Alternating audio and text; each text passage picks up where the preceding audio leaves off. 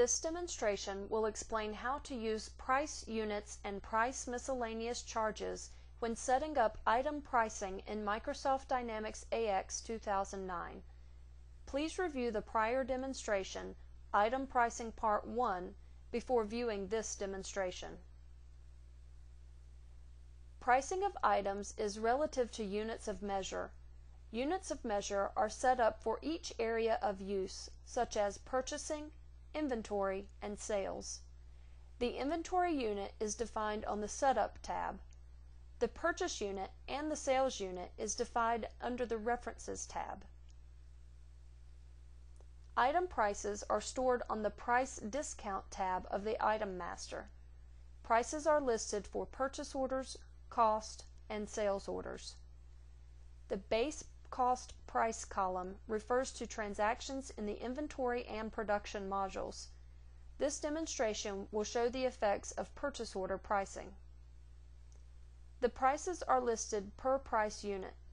The price unit defaults to 1, since most prices are expressed as per 1 unit. If an item is always processed as a quantity other than 1, or if the price is very small, then the price unit can be used to express the quantity of the price.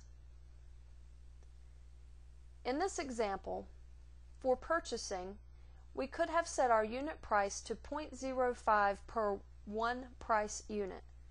To avoid rounding issues, we can express the price as $50 per 1,000 units. We have indicated that purchase orders and inventory will price this item based on 1,000 units. For the sales order column, we express the cost based on 1 unit. The unit of measure is identified on the Reference tab as shown in the first slide.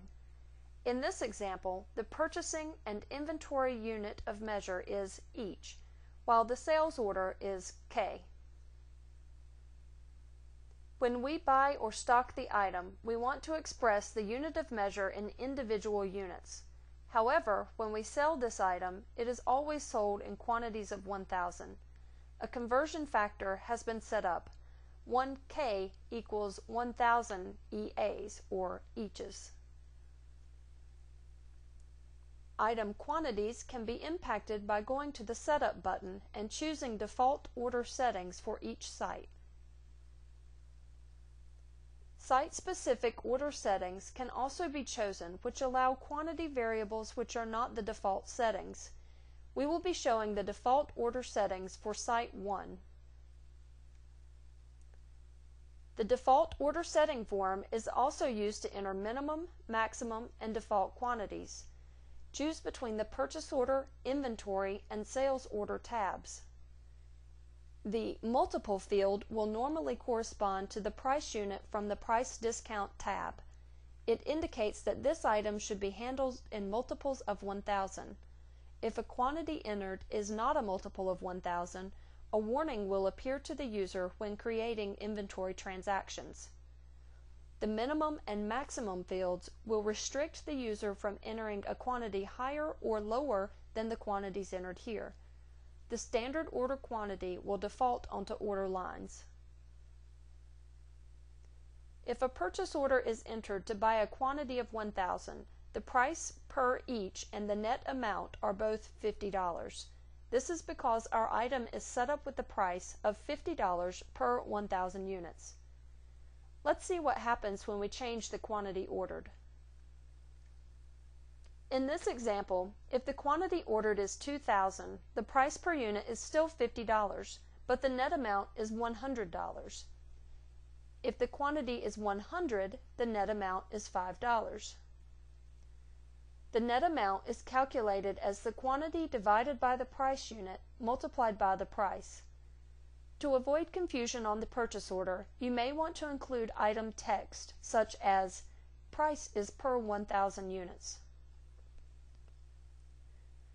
Price miscellaneous charges are a fixed amount added to the item price.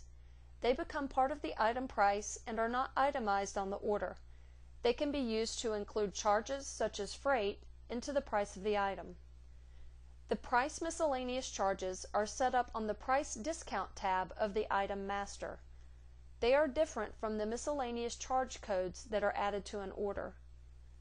The price quantity field is used to allocate the price miscellaneous charge. This field is only used if the Include in Unit Price field is checked. In this case, we want to allocate a freight charge of $1.75 for every 100 units purchased.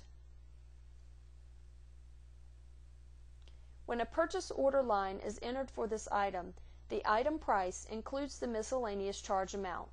The price of the item appears as .07 for a quantity of 1. If the Include in Unit Price field on the item master is not checked, Microsoft Dynamics AX ignores the price quantity and adds the price miscellaneous charge to the net amount only. In this example, the price for a quantity of 1 shows us a net amount of $1.80 instead of the 7 cents shown on the previous slide. The net amount has added $1.75, regardless of the quantity ordered. If using a price quantity with price miscellaneous charges, be sure to check the Include in Unit Price box.